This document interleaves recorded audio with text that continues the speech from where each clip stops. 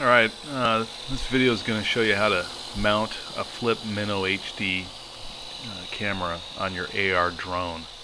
I've got another video where I basically just taped this camera to the fuselage without the hole on it, and that was pretty tacky, frankly, but it did work.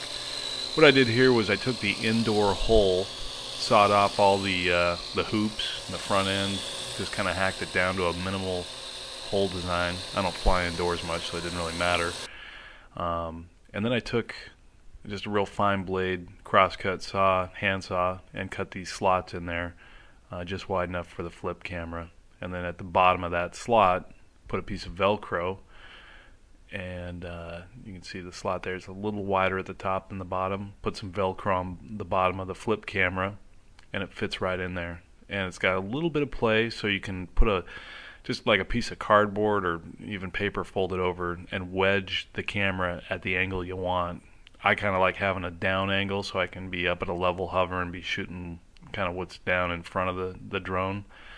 And after you get this installed, you're going to want to change your drone software settings, adjust your tilt sensitivity, and reduce it, because it's definitely going to be more top heavy. But the quality of the video that it kicks out is, it's good. You're not going to shoot a commercial or a film with it, but for flying around and doing some just exploring and trying to capture some different scenery, I think it works really well. Take a look at some of the sample footage and you can get an idea what it's capable of. It's actually better than I expected. I know a lot of people like the GoPros. They weigh a little more, and these flip cameras are dirt cheap on eBay, so that's kind of why I like using them. If the motor goes out or main board or there's some kind of failure, I'm not going to destroy a $300 GoPro.